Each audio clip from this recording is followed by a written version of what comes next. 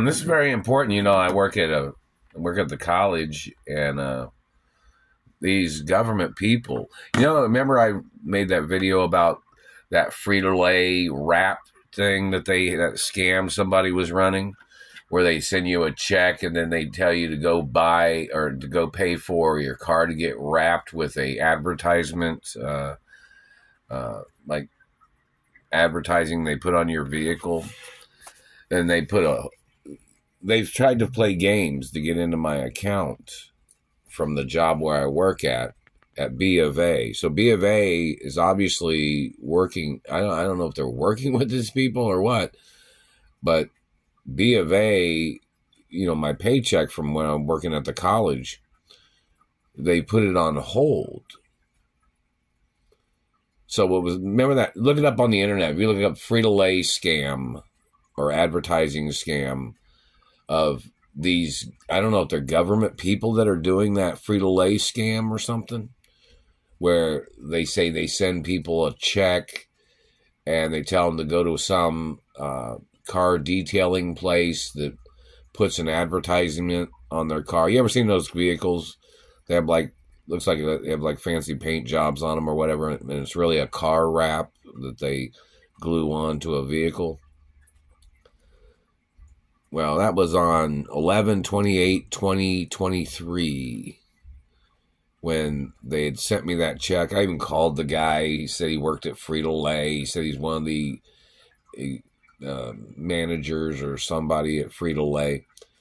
And they've been tampering with my account, I guess. Those people who make that Frito-Lay scam. If you look at it was a big scam in Indiana or something. I guess, I don't know if it was nationwide or what. But I don't know if there's a politician involved in that or not. But in reference to them tampering with my paycheck from the university or the college that I work at, it's a crime. Somebody has to get sued for messing with my account. They need to do a background check on the man or whoever the people are. They even had it on the news. I think there was somewhere up in Lafayette, Indiana, too. Somebody had done this on one of the videos. But it's kind of like a Frito-Lay scam where they try to get into your account numbers or something. And, the Security and Exchange Company or the office or organization or the Treasury should have been doing something to stop these people from getting into people's accounts, where they're blocking and putting illegal holds on people's checks from their jobs or any deposits that people put in their bank accounts.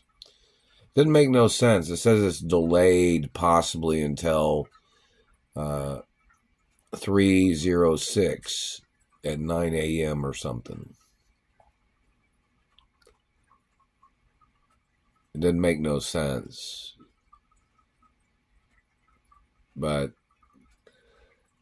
today is the 1st or something, so it's like 5 days. These people have put a hold on my paycheck from a job at the university where I'm working at, the company that I work for. And they have to track down to see if any political people was involved or if they were involved in tampering with my life or tampering with, obviously, money, or if them tampering with my mother or father's accounts or estates or properties or businesses or anything.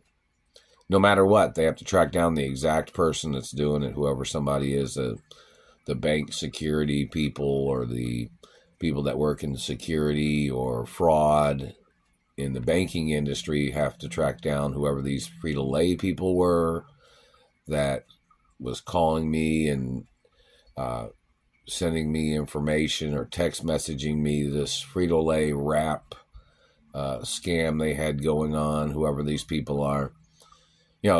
They try to initiate a victimizing situation. Like, they'll send you something in the mail or text message you, and then you'll be like, what's this? Oh, wow, this is kind of interesting. What's this? Blah, blah, blah. Then you'll like, oh, okay. And then you'll text them back, and then they try to play some Frito-Lay rap scam. where they try to get you to advertise a product from Frito-Lay, and it's a scam. And then they try to get into your bank account to mess up your accounts. And then they try to do these things. It's some type of, obviously it's high-tech crimes too. So it's not just some little person just making these $3,000 fake checks with Frito-Lay. So it's the scam's obviously been going on a while. So it's totally illegal what these people are doing with their Frito-Lay scam. And Frito-Lay is a copywritten name and company.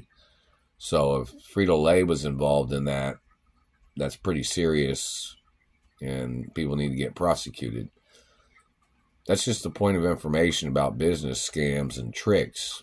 You might call their activity of a white-collar crime or whatever, but there's obviously a need to prosecute whoever tries to get into people's bank accounts to tamper with their deposits or their expenditures or whatever anything is in reference to banking activities.